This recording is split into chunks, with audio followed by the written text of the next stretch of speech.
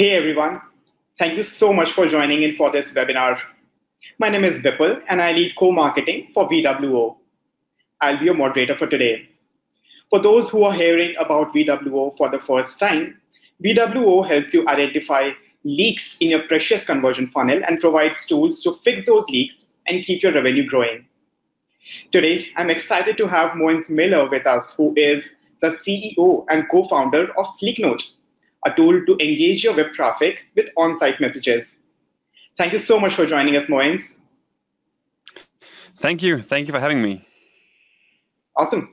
So before I let Mogens introduce himself and start with his part of the presentation, I request everyone to ask any questions you might have during the course of this presentation using the GoToWebinar's questions panel. With that, Mogens, let's begin. All right. So I hope that the sound is working here. I can see that it's lighting up here. So I've been looking forward to this for quite some time now, actually, Vipul. And so I hope that those who are listening to this are awake and are ready, because even though this is on a webinar, I'm kind of charged on energy here. And I've brought a slide deck full of cases and actionable takeaways. So, as I said, my name is, I have to see how I can switch this. My name is Mogens Møller. I'm CEO and co-founder of a company called Sleeknote. And we are doing something that I think all of you listening to this is loving. I'm completely sure that you love what we, oh shit, I need to turn off my internet connection here. Sorry, 1 second. Allow this. Wow. All right, awesome push notification. I had to close this as well. Oh, shit. Cafe latte, Vipul. Oh, that looks very nice. I would love to get that. Just need to close this down. Okay, sorry. It should not, oh, wow, that's a nice looking gentleman there. Yes, I am leaving Vipul and I'm not getting this cafe latte. And I'm not telling you my social security number either. So I'm just closing this down so we can continue with the presentation here. So what we're doing is that we are saying goodbye to annoying pop-ups and saying hello to Sleeknote. So we are helping online stores in general to work with these pop-ups, but in a more non-intrusive way and make them more personalized. We got a lot of customers in a lot of different countries, but that's all pretty boring. Instead, I want to talk to you just a little bit about Jesper and Anders. Jesper and Anders, they own the bricks and mortar shop called Skibutikken, ski shop in English. And they sell everything you need for your ski vacation: skis, boots, jackets, trousers, helmets, goggles, everything. And they also sell online. They truly love their shops, but they are afraid because their online sales are not increasing as they expected. And they are convinced it's because of the big fish. The big fish are taking their customers, the big marketplaces, the warehouses, the chain shops, etc., etc. And this is actually a situation for a lot of shop owners today, that they fear the future. They thought that online shopping was the future, the new source of infinity growth, but it's not anymore. So actually, I talked to a lot of these shop owners in my work at Sleeknote, and I asked them, what's your unique selling propositions? What do you do to differentiate from the big fish? And they say, well, Mogens, it's obvious. Look at our website. We got price guarantee, we got free shipping, we got huge selection and all this stuff. And then I asked them, do any of your competitors also offer free shipping, quick delivery, etc.? And they are like, yes, we guess. And then I asked them, so are your unique selling propositions really that unique? And they are like, don't know. Then I asked them, do you have competitors to your bricks and mortar shop as well? And they say, well, yes, of course, a lot, primarily the big shops and the marketplaces. And I asked them, what do you do to differentiate from these? And they say, well, Mogens, it's simple. We are experts on everything you need for your ski vacation, and we know our target audience very well. So we do everything we can to help people in our physical shop to find the product that matches their needs. And the big chain shops, they are so many employees that naturally they can't all be experts. Then I asked them, have you tried to do the same thing online? And this is often an aha moment for a lot of these shop owners, that they are actually able to use some of the same tactics and strategies online that they use offline. So today I'll present some strategies and tactics on how to compete against the big fish. And of course, I know exactly how you can outcompete, for example, Amazon, and remove them from the surface. That's also why I get these kind of weird calls from Jeff Bezos all the time. No, to be honest, I don't have a magic formula, but I've done a lot of mistakes and I've done a lot of user research, and it's the fruit from all these mistakes and all this user research that I will present for you today. So today, I will give you 3 examples of how you can compete against the big fish, including cases and action takeaways. And I'll also give you a 3-step process that you can repeat again and again, also including links to templates and guides. All right, so now I usually ask people if they are ready for this. It's a bit hard here to do on an online webinar, but I hope that you're ready, because now we'll begin with the first example. How to compete against the big fish, example number 1. Imagine that you are about to buy a new pillow. And well, pillows are not something that you buy every day, so it's a bit hard to figure out which pillow to choose. You just see on a big fish website here a list of pillows where there's different pictures and a price and a product name, but you don't know what the difference is. And this is actually what I see on a lot of websites today, that most websites are simple order receivers. So most of the time, we as consumers, we don't know exactly what product we want, but we know what kind of product we want. So we maybe know the product category, but not the exact product. So let's look at another website, a bit smaller website, and how they are tackling this same challenge. They are also selling pillows, and they also have this long list of different pillows. But then when they reach around 50% scroll down on the site, they're showing this little box saying, do you need help choosing the right pillow? Read our pillow guide here. And then people can click on this, and then they will reach a guide. I'm sorry, it's in Danish, but on this page, they explain the differences on fiber filling, on nature filling, and giving you all the information in order to make a buying decision and buy the right product in this situation. So, takeaway number 1 on how to compete against the big fish. Don't just be a stupid order receiver. Instead, try to help and guide your visitors to find the right product. Yeah, that's takeaway number 1. Let's take it to the next example on how to compete against the big fish. Example number 2. Now imagine that you're going on a ski vacation. I don't know how many of you who are watching this are skiers, but at least the case here in Denmark, where I'm from, the case is that oftentimes we don't know the exact destination we want to go to, but maybe we have decided if we want to travel south to Austria, France, Italy, or we want to travel north to Norway, Sweden, countries like that. And I think this is the case for a lot of skiers, that they haven't decided on the exact destination. So let's look at how a big fish website is tackling this challenge.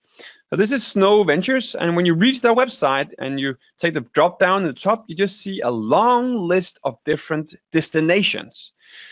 But the problem is that you haven't decided yet where you want to travel to. You haven't decided on the destination. So what is the problem here?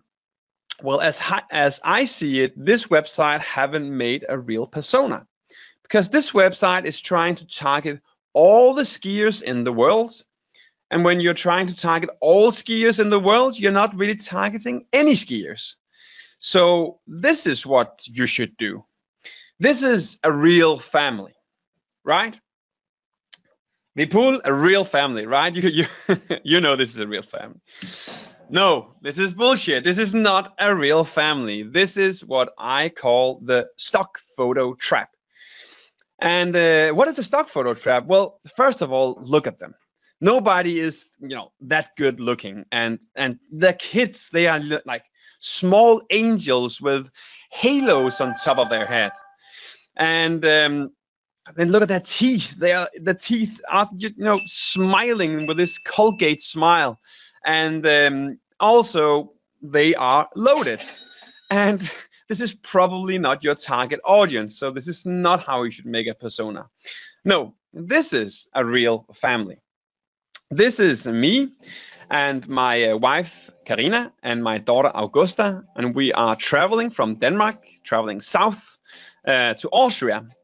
And if some of you listening to this have been on that, on that street or that route, you know what happens when you hit Munich in Germany.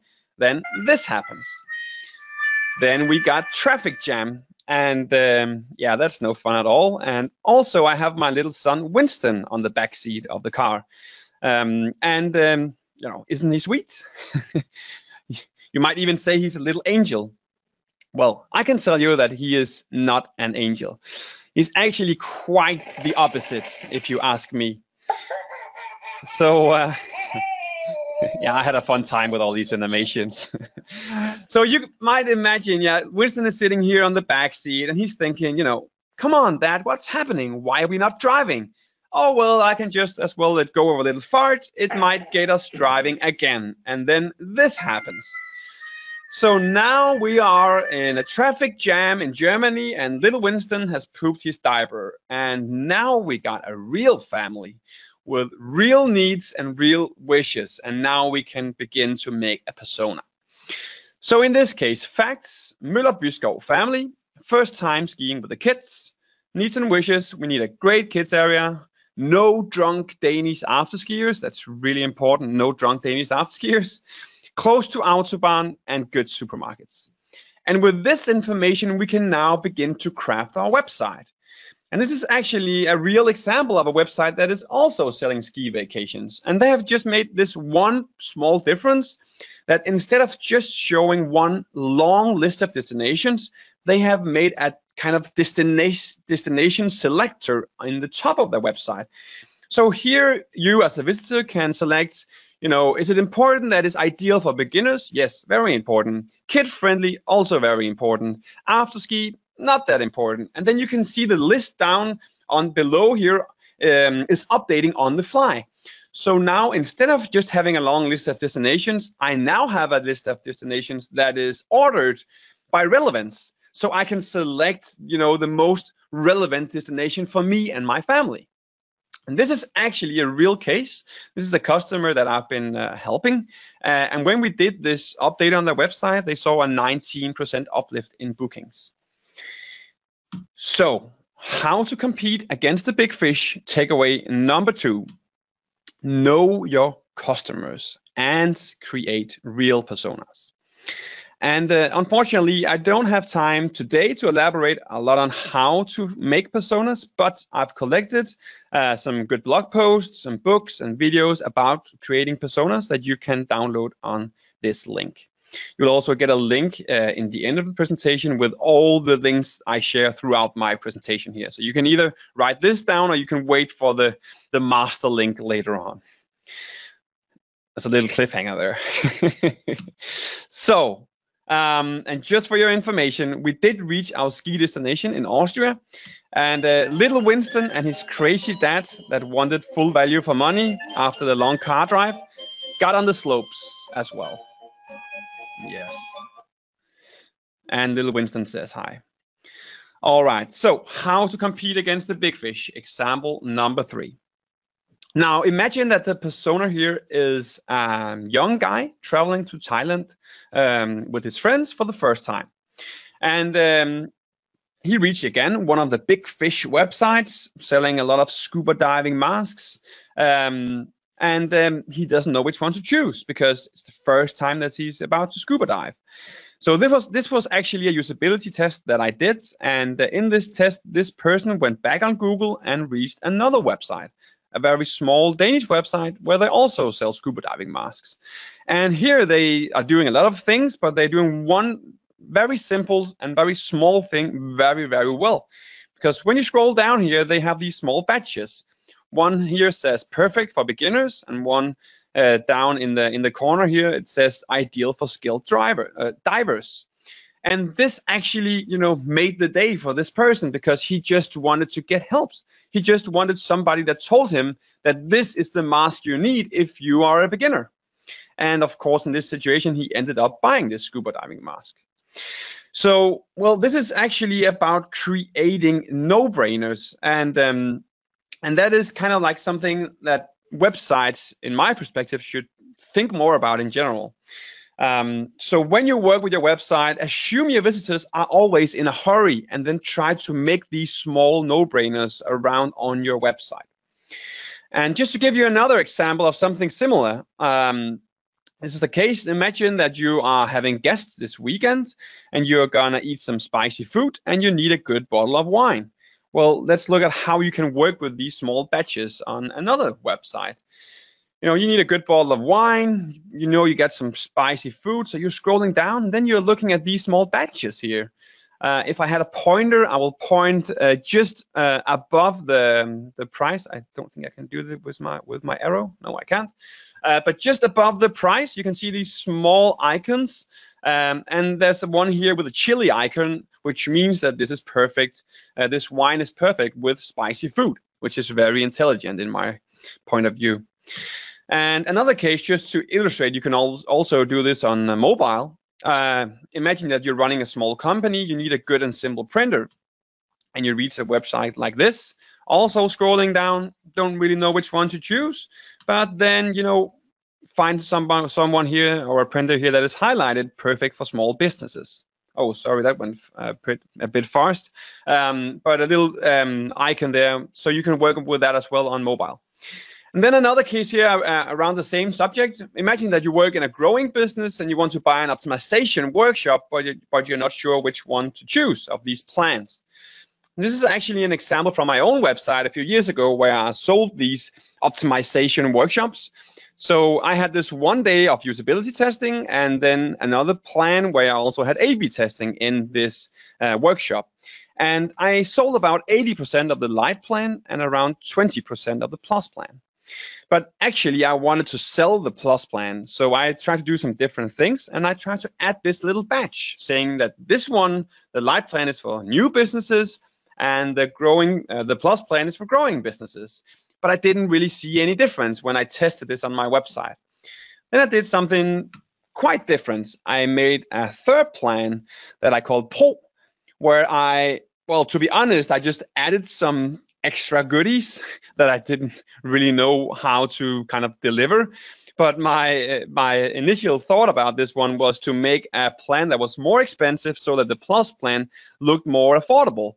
And when I tested this, I now sold 50% of the light plan instead of 80, and I sold 45% of the plus plan instead of 20.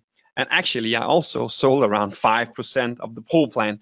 So I need to figure out, how to make this in some way. So I think this is what you call a decoy when you add this on your website. And actually, I tested out some different things. I tried to highlight the one in the middle. I tried to reverse the order, and nothing really happened about that. So in this case, what really made the tip of the conversion here was to add this extra plan, so that we moved more of the traffic or the audience to the plus plan in the middle. All right, so how to compete against the big fish. Takeaway number 3, create no-brainers and assume your visitors are always in a hurry. And if you want some more information about this online psychology kind of subjects, these are some of my favorite books that I will definitely recommend. Okay, so I'm about halfway through my presentation now on how to compete against the big fish. So I'll just summarize the first 3 takeaways here. So first, don't be an order receiver. Help and guide your visitors to find the right product. And second, know your customers and create real personas. And the last one, create no-brainers. Assume your visitors are always in a hurry. So what is this all about? Why are these cases working where small websites beat the big fish? Well, I believe it's because the smaller websites can easier be customer-centric. Like the story in the beginning about Skibutikken. the problem about customer centricity is that 80% of companies say they're customer centric, but only 8% of customers agree. Yeah, that's quite a big problem. And when I think about customers being or companies being more customer centric, I don't mean that you should just add another A/B test where you test the color of the button. Don't get me wrong, Visual Website Optimizer or VWO, I love doing A/B tests. I just think that we should not do these very small tests with no significant result in any way. So if it was up to me, I think we should just once for all kill these very small and bit stupid A/B tests and kill this hippo, and then instead test something that really matters. Now, when I think about customer centric, I think the right way to approach that is to make a repeatable optimization process. Something that you can do again and again, so you're not just doing one test here and one test there and hope that everything is becoming better. Because I believe that if you optimize without having a process, you might as well go to the casino. And there are different ways you can create this kind of optimization process, but today I'll show you or talk just a little bit about how we do this in Sleeknote. So we have this repeatable process. It's three steps, and the first step is that we send out daily auto emails to all our customers. And in this email, we write this: "Hi Thomas, I really appreciate you joining us at Sleeknote. If you don't mind, I will love if you answer the 5 quick questions below. Just hit reply and let me know. It will really mean a lot. Thanks." First question: where exactly did you first find out about us?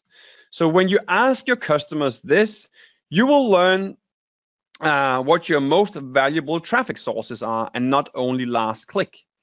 The next one: which other options did you consider before choosing us? When you ask this, you learn which competitors you actually compete against. And the next one: which questions did you have but couldn't find answers to before buying Sleeknote? When you ask this, you learn what information you're missing on your website. And the next one: what's the one thing that nearly stopped you from buying from us? And when you ask this, you learn the most important reasons why people are not converting. Very, very valuable if you ask me. And the last one: how would you describe Sleeknote to a friend or family member? When you ask this, you learn what words your customers use to describe your products. So I've been testing quite a lot of different questions in these auto emails. So if you want to test some of these as well, you can download this document here in the link. These are the questions that we use at the moment, but we test quite a lot of different ones. So you might be able to find some questions there that match your business, or maybe even make some new questions your own. Yes. Next step in this repeatable process, we do quarterly phone interviews.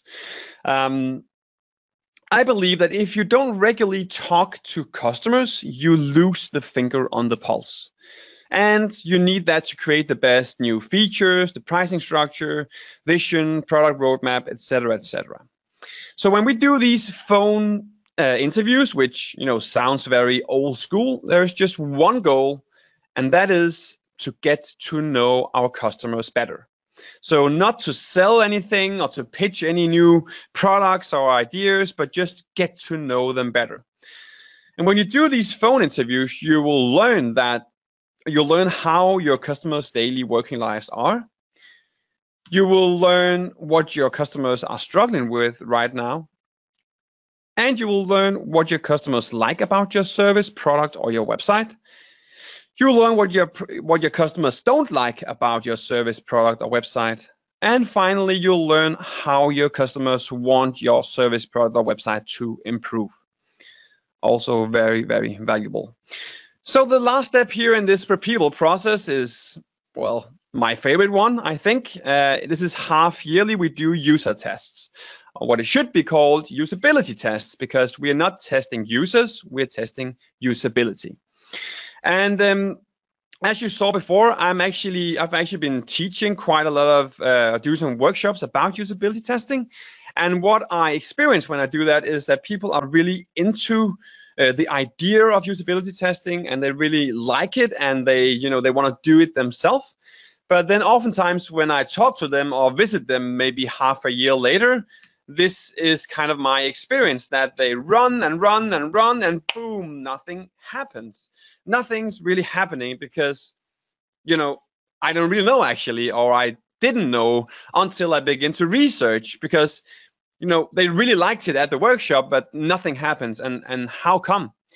Then I figured out, or I researched on this and found out that, first of all, we need a really good script. That's really, really important, a good usability testing script. And second, it's really hard to find testers. So unfortunately, today I don't have time to elaborate a lot on how to find testers, but I've made this guide where you can get some inspiration on how to find testers through your customers, partners, on social media, coffee shops, physical stores, trains, and even using employment agencies, stuff like that. You can download that guide here. But what I just want to talk just a little bit about is how to make a good script, because I've been testing many different usability testing scripts, and this is kind of the agenda that works best for me when I test this on online stores. So in the beginning, we have some small talk. And here, the idea of doing this is actually to make the person feel comfortable with this situation. Yeah, just, ask what they've been doing, where they're from, their age, stuff like that. And then we have an introduction. And here you can actually just copy paste my introduction, because this is general. You can use this in whatever usability testing case that you have. And the idea of the introduction is that the person is, you're making sure that the person feels that they are not being tested. It's the website that we're testing, so they cannot do anything. They can't do anything wrong here. And then the next is to make a quick scenario. It could be, it's very important that it's short, and it could be like this. Your bike was just stolen. You use your bike every day to work, so you'll need to purchase a new one immediately. Very short, so it's easy to remember. That's important. And then now, instead of taking the person or the tester to your own website, what is really golden here in my perspective is to take them to Google. So now you ask them, if you're about to buy this bike, like in the scenario, what would you do now on Google? What search phrases would you use? And then they begin to type in on Google, and then probably they'll reach some of your competitors' websites. And then you could ask, is this a waste of time? Why should I see how it's going on my competitors' websites? That should be on my own website.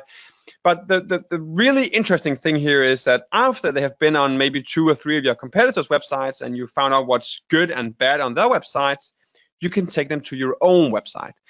And here now, instead of just, these people are telling you what's working on your website and what's good and what's bad, they tell you that what's good and bad compared to the competitors. So are your competitors doing something really smart that you should consider doing on your own website? Or are they, having some products that you should have? Or are you just, performing a lot better on all, or competing against your competitors? So this is really, really valuable to get them to the competitors' websites first, and then to your website. And then you can give them some tasks. You can also ask some final questions, all that. All right, so you can see here the links here just below the usability test script, the text in the top. There's some links to the script, and also a checklist that you can download, so you're set up when you're about to do your own usability testing. So when you do usability test, you'll learn the most critical usability issues on your website. You'll learn why people click on specific Google search results, and you'll learn how potential customers compare you to your competitors. And remember, when you do this, that you need to learn how customers behave and what they need. In other words, focus on their problem, not their suggested solution. I'll just say that one more time. Focus on their problem, not their suggested solution. That's really important. And also, when you do usability tests, remember that the best usability tests leave you in tears. So just to prepare you for what you're into here, if you haven't done this before, this will probably be you before the usability test begins. We've just launched the new website. What can possibly go wrong? And then this will be you when the usability test begins. I love that little fellow. And this will be this is you when the usability test is over. And your developers when you pass the results from the usability test. Come on, did you test with monkeys? Sure, that's my favorite thing to do. And your developers when you tell them that you will now do usability testing regularly. It's going crazy, that little monkey. And this is when you go from being best friends to worst enemies. So now you're prepared for what you're into when you're going, beginning with these usability testing. All right, so just to summarize the last process here, the repeatable optimization process. So auto emails, every day we send that out. If you got a lot of customers, you can send them out to, 5% of them or 10%. That's up to you and the business that you run. Every quarter we do the phone interviews, and half yearly we do the usability testing. All right, so I'm soon about to end my presentation here, but as I promised in the beginning, you will be able to download all my slides on this URL, sleeknote.com/VWO. I don't know what that character is in English, and webinar 2019. Yes, and also feel free to email me directly if you got any questions or anything you want me to elaborate on or whatever. And then also just in the end here, remember that if you want to get intelligent and non-intrusive pop-ups on your website, you can try out Sleeknote. Of course, I'm not saying that you should buy Sleeknote. I'm just, I'm not a salesman, not at all. No. I'm not selling anything here. I'm just saying you could consider trying Sleeknote. All right, I'm just taking some water here. Right, so don't be an order receiver. Don't try to compete on free delivery and free returns and even bigger selection or Facebook likes. Instead, try to be customer centric and create this repeatable optimization process. And if you do that, I'm sure you will be able to beat the big fish. That's it for me. Thank you so much. I hope all of you listening to this enjoyed the presentation, and I'm up for some questions if we have some of those. Yep. Hi, Mogens. I really don't know how to describe this presentation. It's so full of insights. It's full of beauty. It's full of fun. I'm sure our audience must have loved it too. But I'm still sad that you didn't fill up the form that I had. Mogens, can you hear me clearly? Yeah, I can hear you. Okay.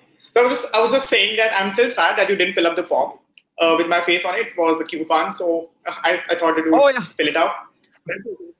Yeah, should have done that. I'm sorry about that. And I hope it's okay. I borrowed a little picture of you in the presentation. It was a bit hard finding pictures of you online, but I found one.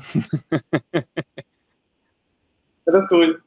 And I really think that little Winston must have that he really has found a solution for clearing the traffic. So I just want to thank him for that. Cool. Yeah, that was a long trip.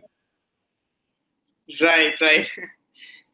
Sure. So I think we can now start with our question and answers section. And I have a few questions for you. Okay, so before I take up this question, I just got a message from Susan. She says, hi, it was a great presentation. Thanks for the useful points there. Oh, great. Thank you, Susan. I'm really happy to hear that you liked the presentation. That means a lot. Sure. So my first question to you is, when you are competing with the incumbents in the market, motivation and keeping that strong is quite important, right? So how you recommend a team, a business, a leader to keep up their own motivation and keep fighting this battle of winning the customer? So if I understand it correctly, it's a question about how to keep the motivation high when you are in a competitive kind of landscape, or in general, how you, is that correct? That's correct. Okay. That's a very interesting question. Well, I think there is a lot of different ways to answer that. But I can take like some examples from my own business here. We are in Sleeknote, and we are also in a quite competitive landscape where we got customers all around the world, and it can be a bit hard, especially if somebody is copying you. We've experienced quite a few times that somebody have made a system or a website that is kind of like one-to-one with our website, and for me personally is to, it can sound like a cliche, but to focus on your own business and to do that as good as possible, and to cannot come as a surprise for those who have seen my presentation here, but listen to your customers, because there might be some competitors and they're doing a good job on something, but in my perspective, if you are the one that is listening like the most to your customers, you will also be the one that is having the most kind of relevant products to your customers.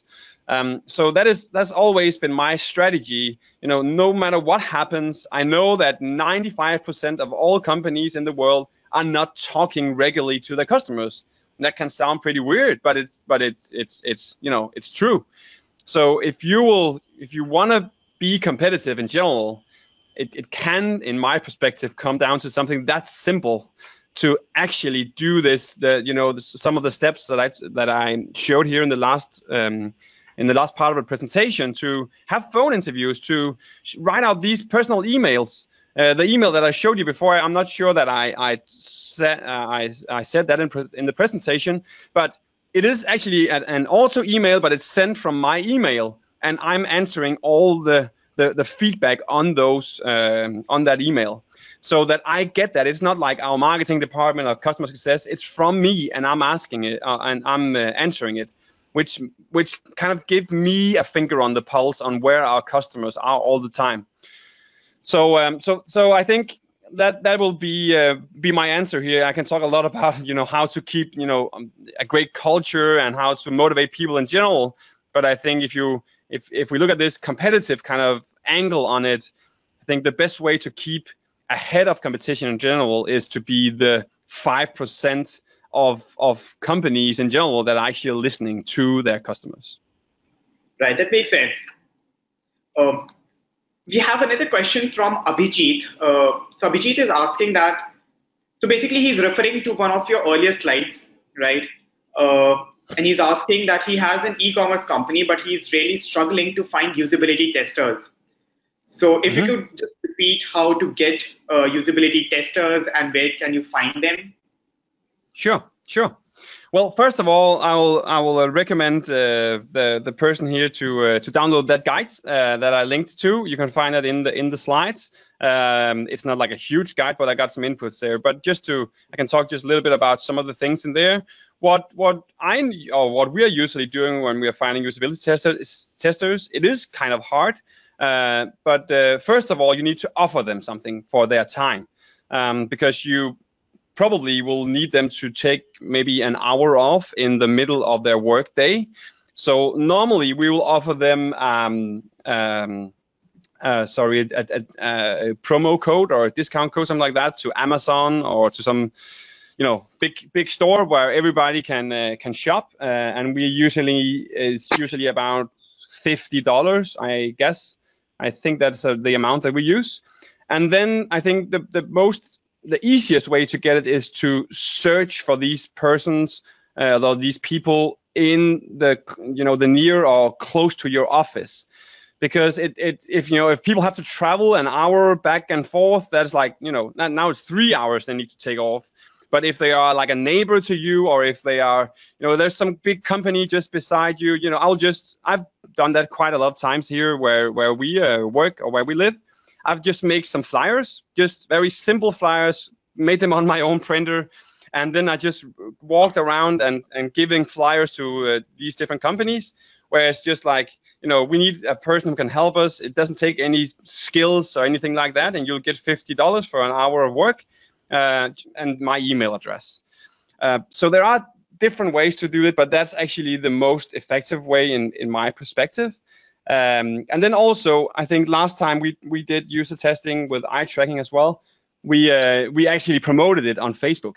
So we make Facebook ads and made those ads very targeted on location close to our office, and then we had just a very small teaser text there, and made a quick landing page. So there are lots of different ways you can do this. If you just want to be, actually one of my favorite ways to do it back in the days was to go on a train when we had to do mobile usability testing. If it was not, had to be long, very thorough testing. So go on a train. People normally on trains, at least in Denmark, don't have a lot to do.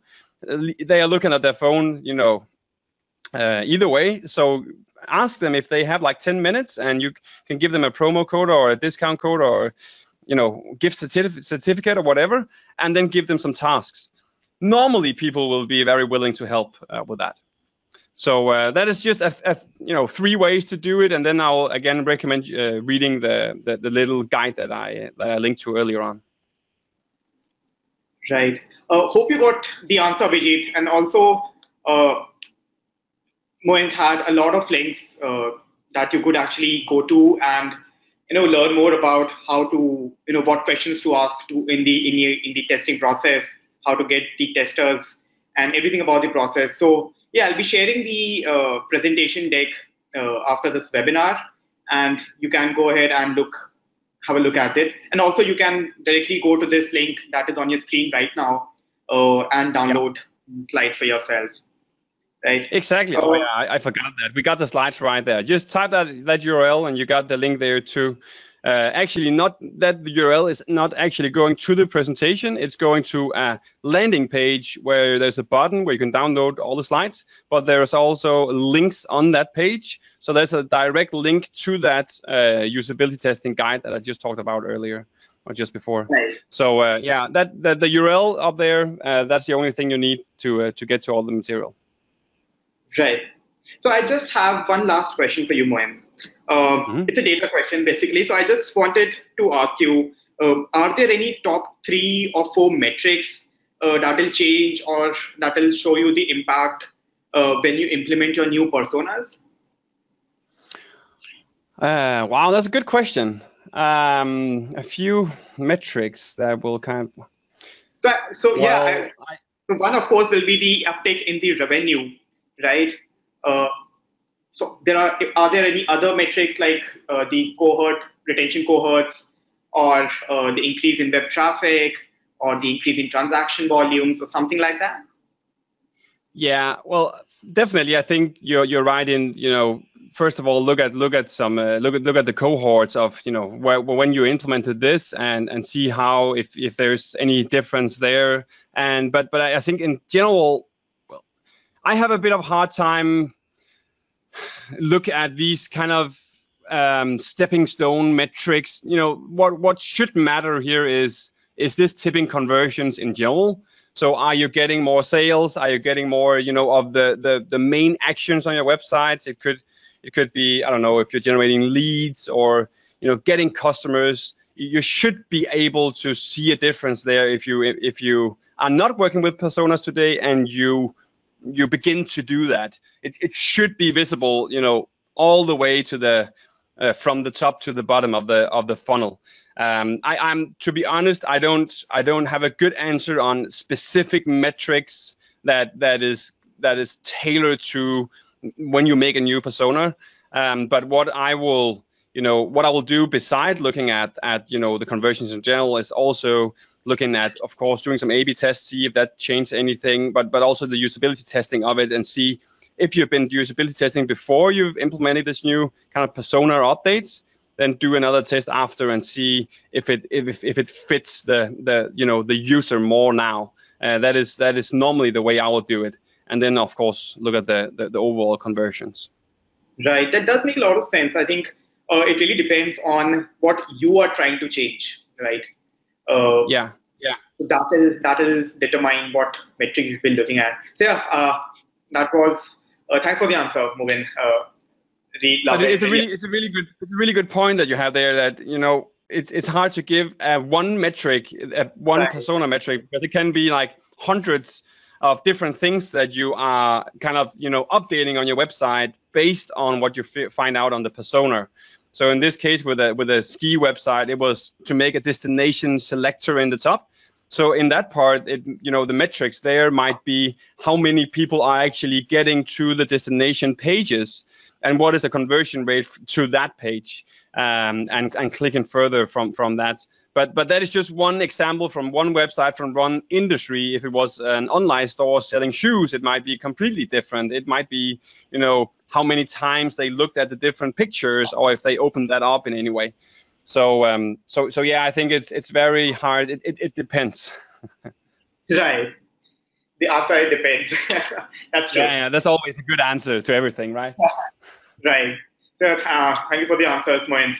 And thank you so much for the effort that you've put into creating such a beautiful and insightful presentation. Thank you.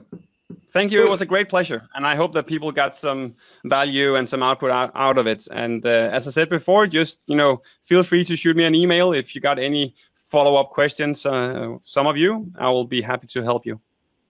Sure, absolutely. So yeah, before I close this webinar, I actually have an important news to share with you guys. I feel very proud to announce VWO's first online summit, Convex, where we are celebrating experiment-driven marketing. Convex will feature 15 experts from Microsoft, Booking.com, HubSpot, Kaspersky, and other leading businesses who have seen growth in their businesses by means of doing conversion optimization the right way. So I would really appreciate if you go ahead and sign up for this event. It'll be a lot of valuable insights for you there. So once I close this webinar, please fill in the survey that will turn up. Your feedback will help us a lot in terms of improving our future webinars. Have a good day, everyone.